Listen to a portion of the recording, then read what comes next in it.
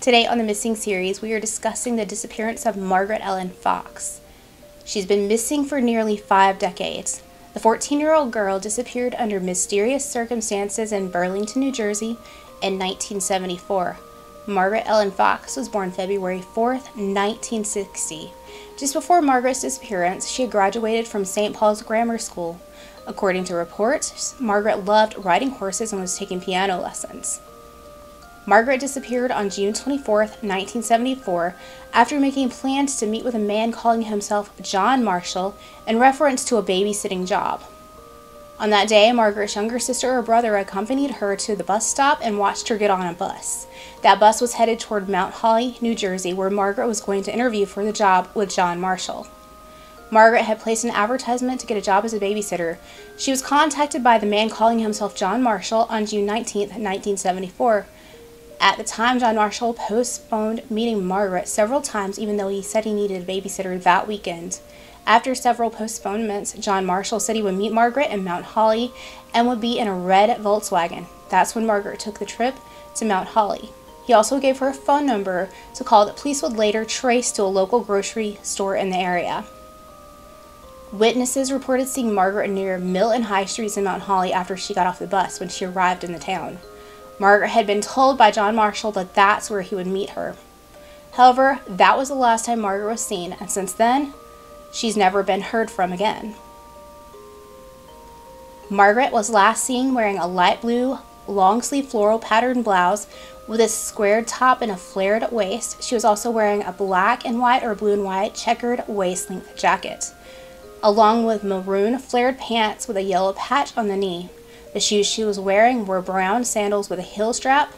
Around her neck, she wore a gold necklace with flowers and a blue stone, and on her wrist, she wore a gold charm bracelet with a round blue stone in it. Margaret was also carrying a brown bag and eyeglasses case with the huckleberry design around it. After Margaret's disappearance, police started recording phone calls made to Margaret's home. One of the calls the family received was from a man who demanded $10,000 for Margaret. The man said $10,000 might be a lot of bread, but your daughter's life is the buttered topping. Police have never been able to identify that man. The FBI released an audio recording of that phone call. Here it is. $10,000 might be a lot of bread, but your daughter's life is the buttered topping. Who is it? $10,000 might be a lot of bread, but your daughter's life is the buttered topping. Who is it? $10,000 might be a lot of bread, but your daughter's life is the buttered topping. Who is it? Police have also never been able to identify who John Marshall is. In 2016, an age-progressed photo of Margaret was released, aging her to approximately 56 years old. At the time of her disappearance, Margaret stood 5'2" to 5'3" tall and weighed 105 pounds. She had brown hair and blue eyes and freckles. At the time of her disappearance, her 2 front teeth were missing. She was also wearing glasses.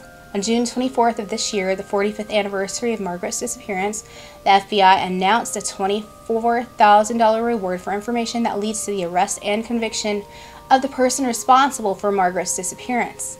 The assistant special agent in charge of Margaret's case, Joseph Denham, says of Margaret's case, quote, "The community we serve has our solemn promise that we will pursue all viable options in the interest of delivering justice.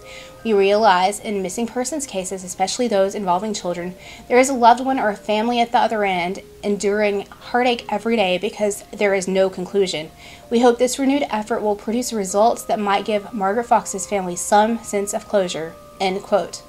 Sadly, Margaret's parents passed away without ever knowing what became of their daughter. Margaret's siblings are still alive, and they do still live in the Burlington area.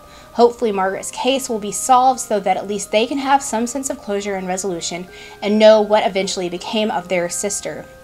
Anyone with information on Margaret's case is asked to call the FBI Newark Field Office or the Burlington Police Department.